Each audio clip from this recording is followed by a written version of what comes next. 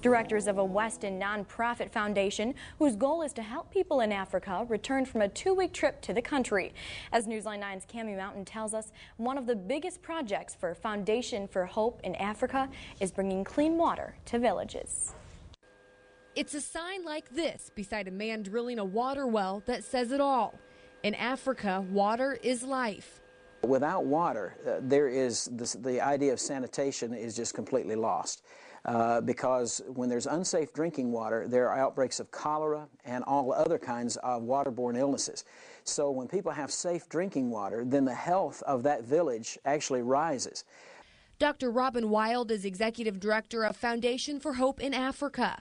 He, alongside corporation president Roger Zipper, traveled to 3 countries, Uganda, Rwanda, and Ethiopia, talking to the African people about how their projects, like digging wells, are helping.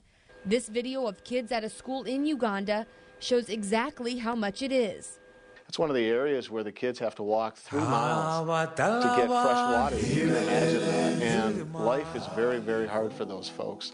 And they were just so appreciative that we were there and taking the time to visit with them. And the foundation was funding the digging of the well right at the school.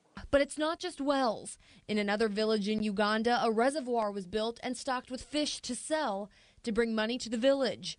At this school, the foundation paid to have the floors and windows redone and the well outside fixed. In less than a year, they've given thousands of African people a foundation for hope.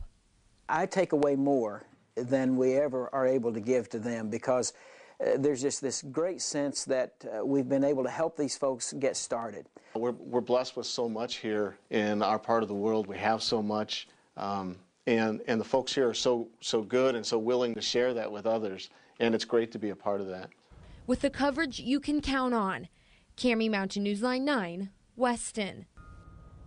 Foundation directors are already looking at other projects for next year. One of those is bringing electricity to an orphanage that's without water and power. If you'd like to help, there's a link to their website on waow.com.